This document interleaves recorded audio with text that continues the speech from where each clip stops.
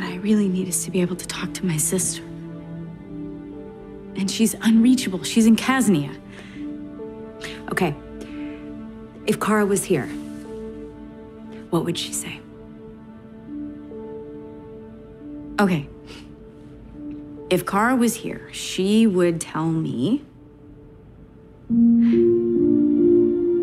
that this has always been my dream. And she would say that it's never going to be the perfect time, and that despite villains on the loose and martial law, this is a gift. And it would be sacrilege not to accept it. Sounds like you have your answer. Hi and welcome back, I'm Shirley. Derek Simon, Katie Ross Rogers, and Natalie Abrams pointed out something really interesting in this scene from episode 20 of season 4 of Supergirl. Alex, portrayed by Chyler Leigh, says she really needs to talk to Kara about a dilemma she has.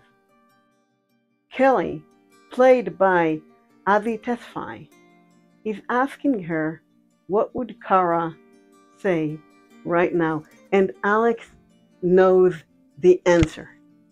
She knows the answer without talking to Kara. In the professional language, we call this inner representation. We all have that inner voice of the people closest to us in our hearts and in our mind. We know what they would tell us. Okay, but what does it have to do with grief? Kara is alive. She's just not available in the moment. Alex can talk to her later. She can talk to her tomorrow. She'll be fine. Because this inner representation that we have creates what we call continuing bonds with the ones we miss the most and cannot contact anymore.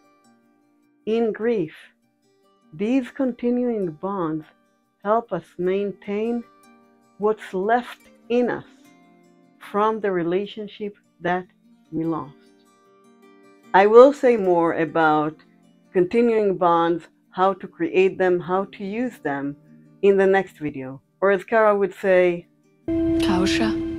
Until then, and as usual, I am very interested to know whose voice and whose inner representation you have in your hearts and your mind. So please drop your experiences and opinions in the comments. I promise to respond to each and every one. Thank you for watching and make this a wonderful day.